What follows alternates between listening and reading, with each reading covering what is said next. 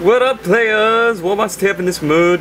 Welcome to day 18 of Project Dwarves.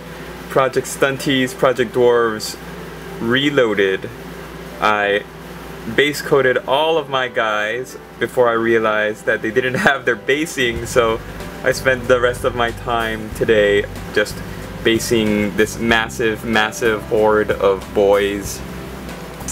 And I also found and based my box of troll hunters, which I was looking for, and I thought I'd lost them, but I found them at the bottom of a whole bunch of other stuff. So found them. I found this old metal dwarf rune lord, so I'm gonna be spray coating those so that they can join the ranks of the rest of these guys. And as you can see, I put all the models together when I was basing them, no regard for unit or anything.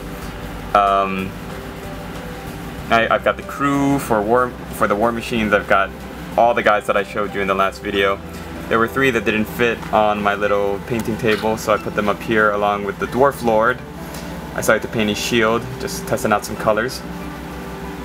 So, okay, my plan is for today to try and start working on a unit, either the hand weapon shield guys or the great weapon guys. I want to try something once I finish base coating or undercoating the spray primering the metal models that I haven't got any primer on yet.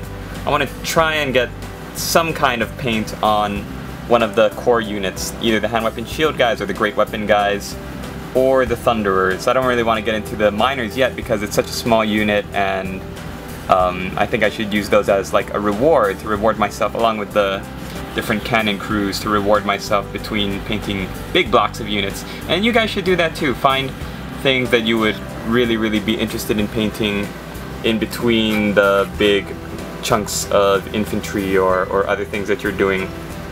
So I just thought it'd be impressive while I was dipping these guys in sand to just line them up, and I didn't realize how much room I would need. And yeah, just looking at them looks pretty daunting for me to have to do in the next for the rest of the month. Today's the 18th, so I've got a couple weeks to see how much I can do, but I'm gonna try my best, and we'll see what we've got when tomorrow rolls around.